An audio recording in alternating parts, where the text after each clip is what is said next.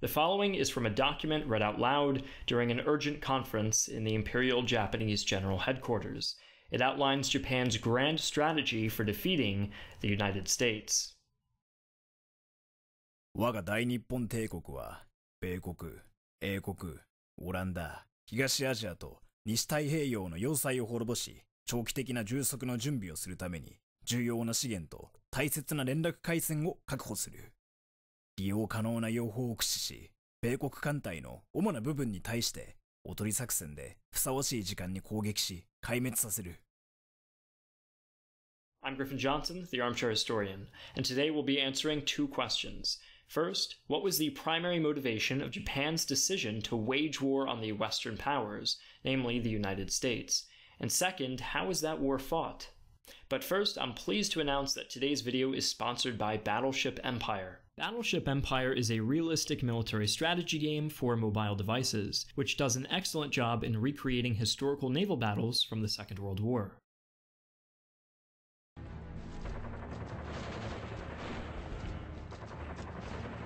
Stay tuned for an exclusive offer from the team behind Battleship Empire. 3 years after the outbreak of the Second Sino-Japanese War, Japan invaded French Indochina in an effort to cut off Chinese supplies. It was an easy target. Germany had just finished their 46-state conquest of the French mainland. Shortly after, Japan took another gamble and allied itself with Germany and Italy by signing the Tripartite Pact. It is believed by some historians that the Japanese government hoped that the US would be intimidated into loosening its antagonistic stance on Japan as a result of Axis backing. In the following year, Japan began showing interest in the Dutch East Indies. In response to Japanese aggression, the US announced an oil embargo and froze Japanese assets being held in the US in July of 1941. The Imperial Japanese Navy predicted that they would be completely out of fuel in just 2 years as a direct result of the embargo. At this point, Japan arguably had no other option except to launch an aggressive succession of attacks on Malaya and the Dutch East Indies, which would provide the oil, rubber, tin, and iron it would need to sustain itself in a protracted conflict. There was one issue. The Philippines were controlled by the United States, and if the invasion of British Malaya and Dutch East Indies provoked the US into waging war on Japan, the Philippine Islands could not only act as a crucial staging area for an invasion of Japan, but they could also block off any imports coming into the Japanese mainland. Therefore, planning for US involvement would be required if the Japanese ever hoped to achieve their Pacific supremacy. The occupation of these 3 major territories would also allow the formation of a fortified defense perimeter, which the Japanese hoped would ward off any and all amphibious landings on the home islands, in the case of British or American retaliation. In Showalter's words, Japan proposed to fight the Pacific War as it had fought China and Russia, limiting the conflict by escalating its material and moral costs beyond what the Western powers, America in particular, were willing to pay. The strategy was predicated not on American effeteness, but on American rationality. By 1940, the United States had formulated a plan of its own, in case that war broke out in the Pacific. It was called Plan Dog, and it can be summed up with just 2 words: Germany first. The United States would focus its full attention on defeating Germany and concede the losses of the Philippines, Guam, and Wake Island. After Europe was in Allied control, the United States planned to retake its holdings in the Pacific and strike Japan itself. Soroku Yamamoto, the Japanese Marshal Admiral of the Navy during the Second World War, was responsible for planning an attack on Pearl Harbor, which professors Tomoyoki Shizu and Raymond Callahan described as one of the most elaborate efforts to coordinate simultaneous attacks by aircraft and submarines. The attack commenced on the morning of December 7, 1941. Tasked with destroying key US air and naval targets, hundreds of dive bombers, torpedo bombers, and fighters filled the sky. Despite the logistical challenges of the raid, the Japanese succeeded in destroying 160 American aircraft, sinking 8 ships, 4 of which were battleships, damaging 10 others, and killing 2,335 American sailors. In Eyewitness Pacific Theater, Donald Stratton, one of the few soldiers who survived the explosion of the battleship Arizona during the Pearl Harbor attack, wrote that, "A fireball engulfed the whole foremast. Very few escaped from the bow of the ship. we were pretty burned. Our hands were just raw, and, in the meantime, my fingernails had all come off. Admiral Yamamoto hoped that the attack would accomplish two things. 1. Damage American morale, and 2. Neutralize the US Navy's material advantage. Although the American fleet was temporarily incapacitated, Japan had attacked Pearl Harbor when no US aircraft carriers were in port, and so America was quick to recuperate from its losses. Still, the attack did provide Japan with a window of time to occupy Singapore, the Philippines, and the Dutch East Indies without much resistance. It's important to know that just before the attack on Pearl Harbor, unbeknownst to the rest of the world, President Franklin Delano Roosevelt approved the creation of the Manhattan Project, the purpose of which was to explore the military uses of the recently discovered phenomenon of nuclear fission. Whether they knew it or not, the Manhattan Project would be responsible for changing the course of world history forever, as we'll see towards the end of our video. Before we get to the war, a quick word from our sponsor. As I've mentioned before, Battleship Empire recreates the most iconic naval battles of World War II, from both the Pacific and Atlantic. When you start Battleship Empire, you'll select a faction, and then begin constructing a fleet at your dockyard. Soon, you'll be ready to fight your first battle. But before you enter into combat, you can devise your own battle plan. Be sure to carefully construct your formation, as numbers won't always win. Something I find interesting is that you can upgrade certain aspects of each ship, such as the elevator of an aircraft carrier or turret of a destroyer. Furthermore, certain tactical abilities can be upgraded on each ship.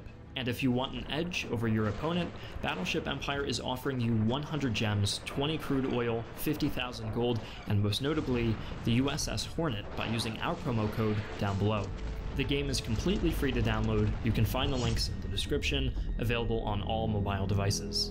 Now back to the video. The Malaya-Singapore campaign was a resounding success for the Japanese. In just 2 months, Singapore had surrendered, its fall considered one of the worst defeats in British military history. The Dutch East Indies were an even easier target for Japan, their only advantage being numerical strength. The Dutch had not responded to heightening anti-colonial sentiments in the region and could not depend on the local troops to remain loyal to their Dutch commanders. In Java, for example, Dutch rule was deeply unpopular. The Japanese quickly captured the region and gained access to the crucial oil fields of southern Sumatra.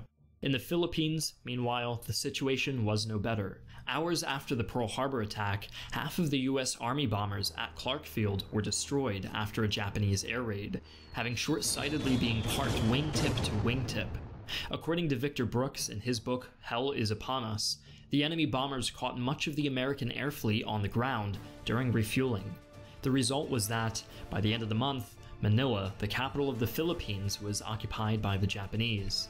The commander of the local forces, General Douglas MacArthur, was forced to order a last-ditch retreat to the Bataan Peninsula. In the same book, Brooks writes that MacArthur now commanded a besieged army that was desperately short of food, medicine, and modern weapons. However, the Japanese overran almost every other objective in the region.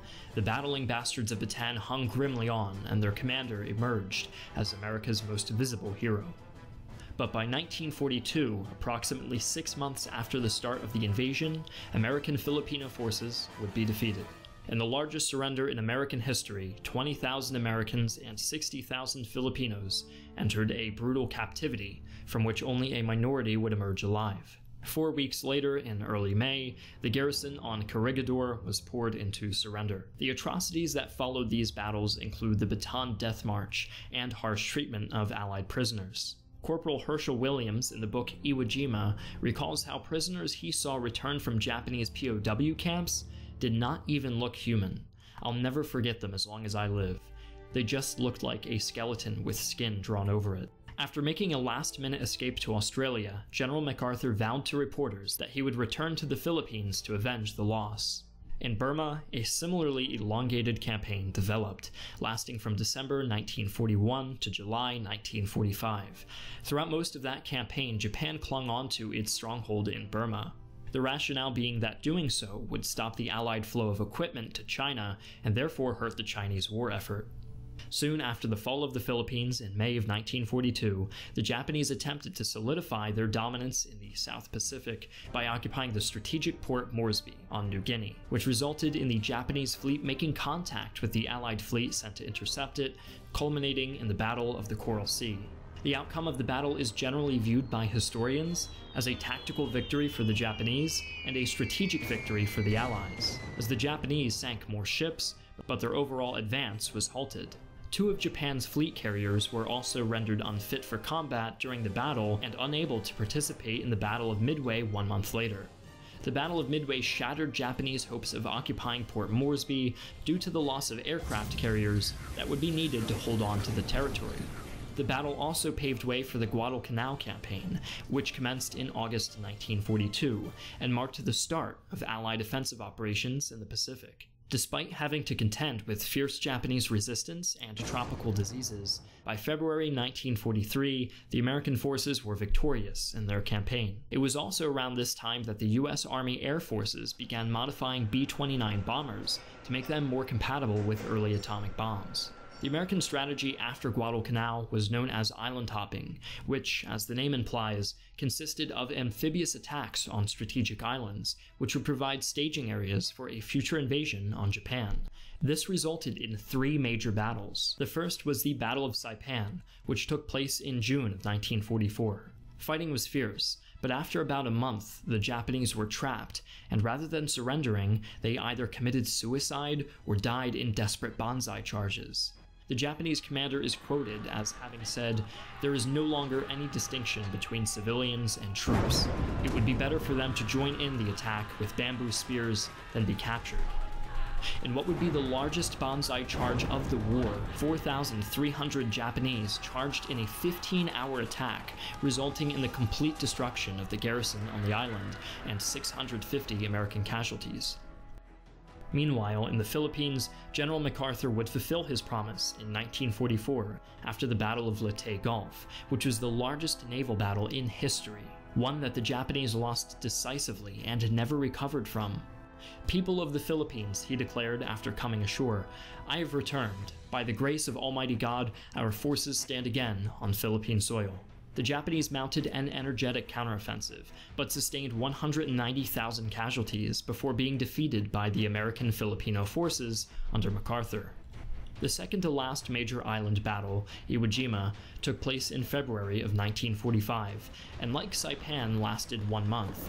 Notably, however, American forces not only lost more men on Iwo Jima than on Saipan, but they actually lost more men than the Japanese, who lost their entire 17,000-man garrison. At the end of the battle, the American flag was lifted on Mount Suribachi, which previously had been used to bombard US forces. The final major island battle was Okinawa, which took place in April of 1945 and lasted about 3 months. The Americans wanted the island in order to establish air bases from which to launch air raids on Japan itself.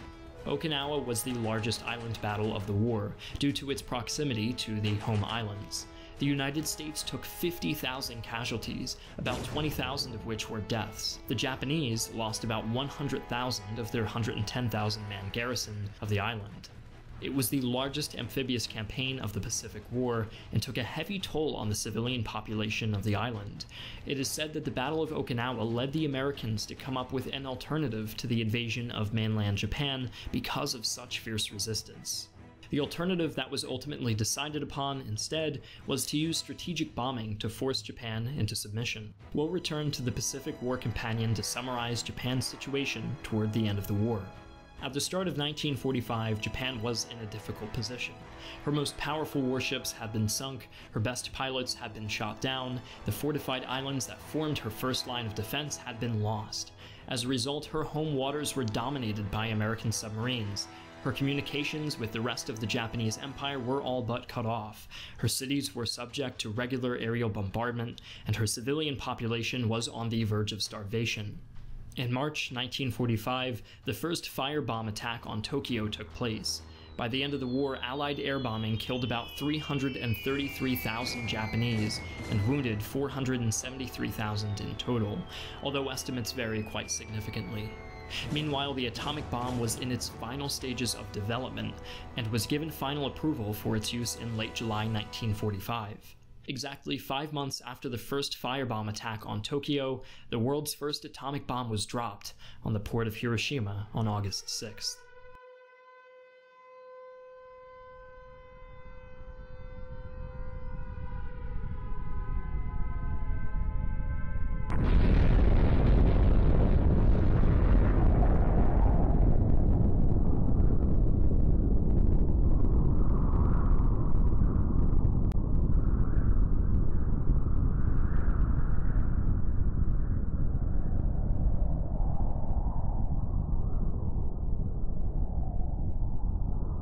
When the Japanese still refused to surrender, a second bomb was dropped on August 9th on Nagasaki. To make matters worse for the Japanese, the Russians invaded Japanese-occupied Manchuria that same day. On August 14th, a representative acting under the orders of Emperor Hirohito unconditionally surrendered, and the Pacific War was over. If you haven't already, be sure to check out Battleship Empire. Like I said, the game is free to download, and our promo code can be found below. Thanks for watching. I'd like to thank my general staff on Patreon: Fritz, Joe Crispin, Brandon Huane, Derek Bello, Jake Hart, Pagan Butler, PJ Nave, Eric Greenwood, Patrick Reardon, John Graham, James Thompson, Jim Talbot, Dimitri Stillerman, and everyone else listed on screen. I'd also like to thank our team: David Mayanyar, Hert Boss, and Alexander Blake for making this video possible. Thanks again, and I'll see you next time with the Battle of Britain.